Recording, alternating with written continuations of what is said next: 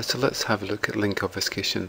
With link obfuscation, an intruder may want to hide an IP address or a domain name from the user or from a spam checker. So they will generally obfuscate the direction of the link.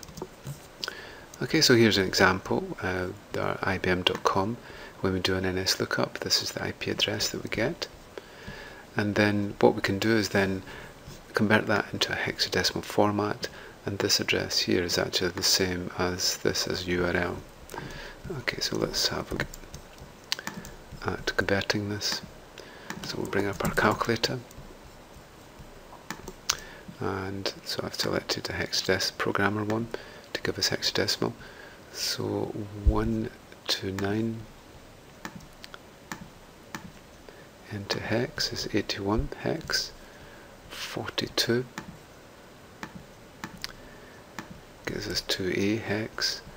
38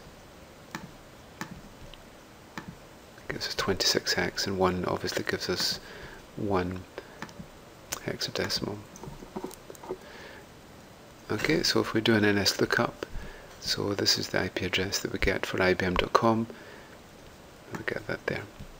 So let's try this URL and see what we get.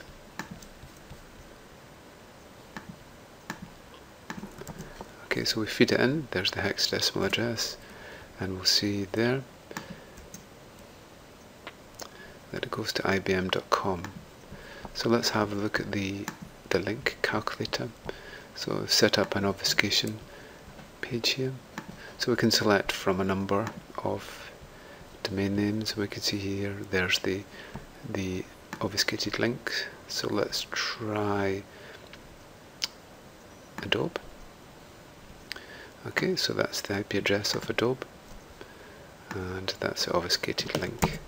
So now let's try that, just to check that it works. There we go. Okay, we'll try one more, and this time we'll try Twitter. Okay, so it gives an obfuscated link for each of the IP addresses registered.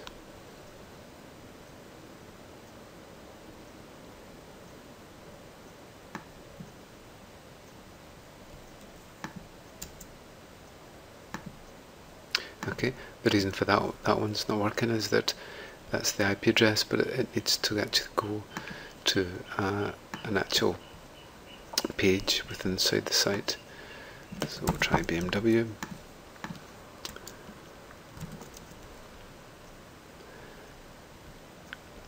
And there we go. Okay, so that gives you an overview of our obfuscated links.